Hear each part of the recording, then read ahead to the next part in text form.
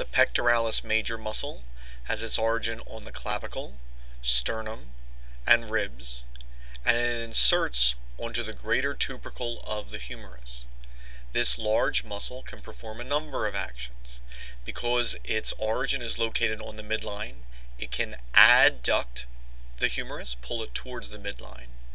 Because it is located anteriorly, when it pulls on the humerus, this flexes the arm, and it can also medially rotate the arm. So the actions of this large muscle include flexing the arm, adducting the arm, and medially rotating the arm.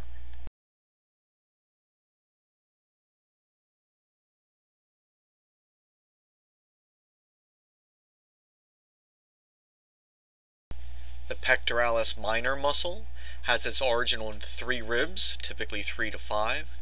It inserts onto the coracoid process of the scapula, and when it contracts, it protracts the scapula, pulling it forward, and depresses the scapula, pulling it downwards.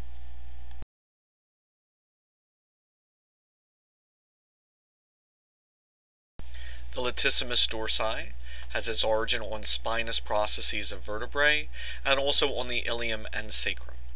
It inserts into the intertubercular sulcus of the humerus, and it adducts the arm, pulling it towards the midline, extends the arm, pulling it backwards, and medially rotates the arm.